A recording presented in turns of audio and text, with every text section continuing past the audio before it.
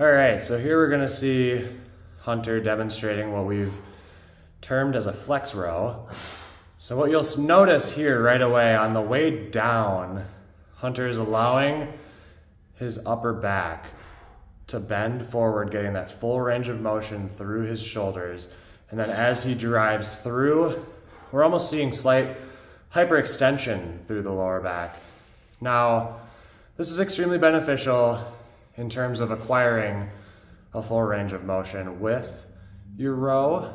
He's keeping those dumbbells nice and tight to the lower rib cage, belly button area as he brings them through. Driving those elbows up.